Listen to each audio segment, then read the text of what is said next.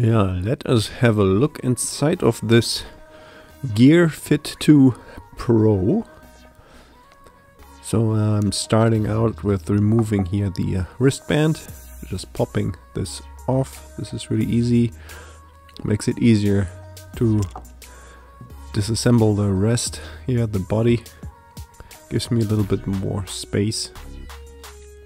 So first, on the downside here, on the bottom side, there's these rubber pieces here covering up 4 Phillips screws, small Phillips screws. I'm going to take those out, and then you can pry open here the body. Just using my fingernail, it's a little bit tricky. I'm prying it open, then you can detach the bottom from the top. Just have to make sure here not to tear the seal that's between those two parts. You can see that here. I'm using here my little scalpel to detach those. And let's first have a look at the bottom side here.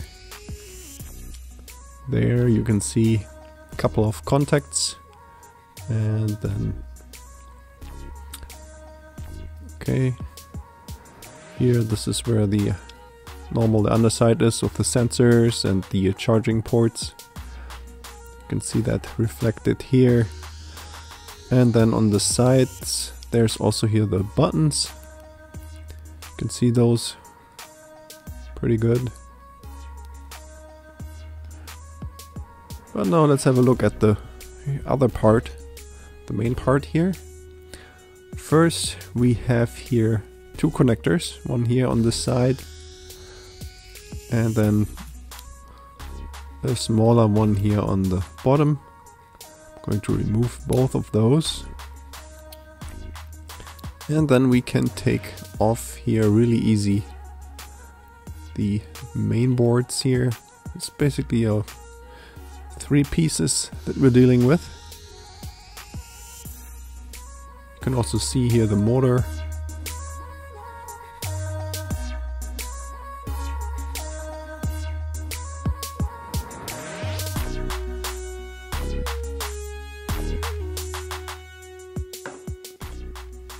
And then let's also have a look here at the battery and the screen.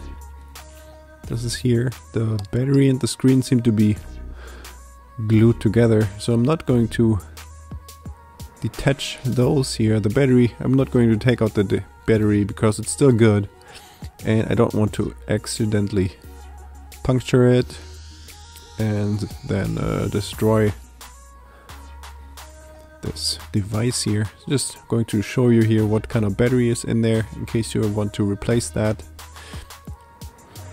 And yeah, this is already it. Okay, so I hope you liked this video, and don't forget to like and subscribe.